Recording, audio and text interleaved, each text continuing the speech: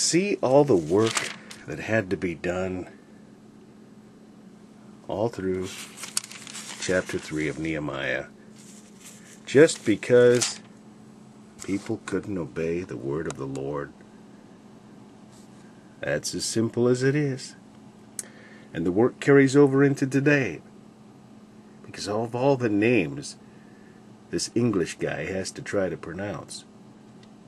But there was a lot of work that went in.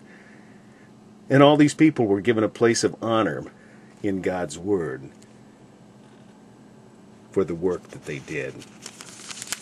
God will not forget those who have done His service. Works are important, but they ain't the way to heaven. Jesus came as a fulfillment of even the work that these men did. He was the living example of the temple. He was every part of the temple.